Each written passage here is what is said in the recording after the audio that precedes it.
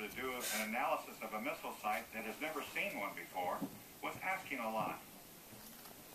You were trained to know what would be normal to look at, so you had to have a sense of anomalies. And there's a certain amount of detective work in looking at clues. I always felt it was like doing a gigantic jigsaw puzzle. They also scour through old photos for something they may have previously overlooked. A photo interpreter spots what appears to be a tube in one of the mysterious circles photographed at Peenemünde a year earlier. Now, the real detective work begins. All that was seen was a tube. To see the initial image was one thing. To work out what it was and what it could do was a very different one.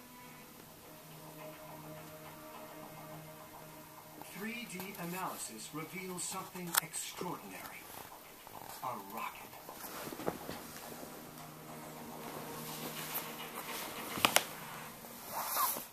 This is absolutely great. We've got here... I've made Taz all self-conscious. He was zooming all over the place.